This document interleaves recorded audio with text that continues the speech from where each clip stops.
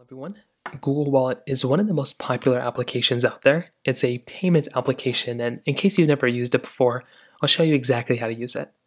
Now, number one, you can open up Google Wallet a few different ways. You can download the Google Wallet application, but then once you have it installed, you can open up the application like this by scrolling over and finding the Wallet app, or you can swipe down from the tile up here, swipe down one more time, and you'll be able to find the Wallet quick tile, and you can go ahead and open it up that way as well. Now within the application, there's a lot of really cool things, but the very first thing is that this is a card application. You can house and manage a lot of your credit cards, your other cards, gift cards sometimes as well. So the way this front page works is that any of the cards that you currently have, you'll see those cards come up here.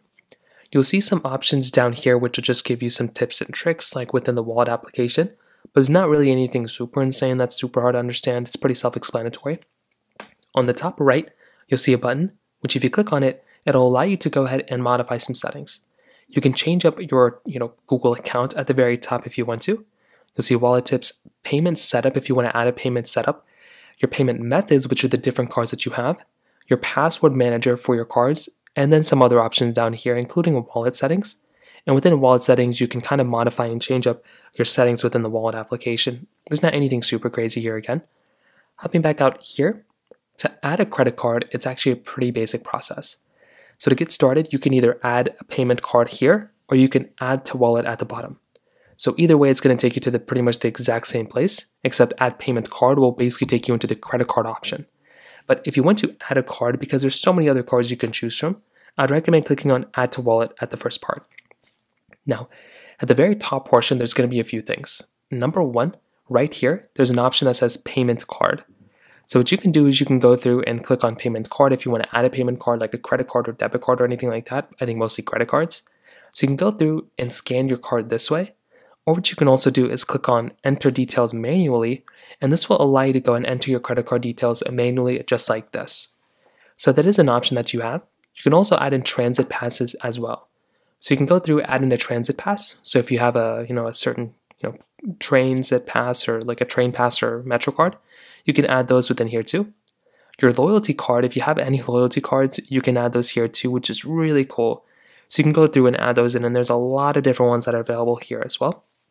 And then you have gift cards. So you can go through and add a gift card if you have one from a different manufacturer. So there's a lot of different ones available. They even have Apple's here. It's interesting. They use Apple's old logo here, which is kind of interesting, but they have a lot of different options here as well. And then hopping back, you can even add an ID. If an ID is available in your area, you can go through and add your state ID here, which is really cool. And that's specifically for America, but I'm sure those are going to be added to other areas. And then if you click on everything else, this is another area which allows you to go through and basically choose out exactly what other type of pass that you want to go and build out. So if there's a different type of pass that's available, you can add those here too. And that's another really cool thing that you have the option of having. So those are kind of the main things of basically how to use your Google Wallet application. There's not really anything else super crazy. Again, you have two different ways of opening up the app within the wallet app itself, and then swiping down and clicking the toggle at the very top.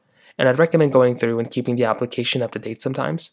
So you can do that by just going into the Google Wallet app and then updating the application that way. So that pretty much covers it up there. If you have any other thoughts or questions, please let me know in the comment section below. Hit the like button, that would mean so much, but definitely hit that subscribe button. More importantly than everything else, I love every single one of you guys. Hopefully I'll catch you guys in the next video.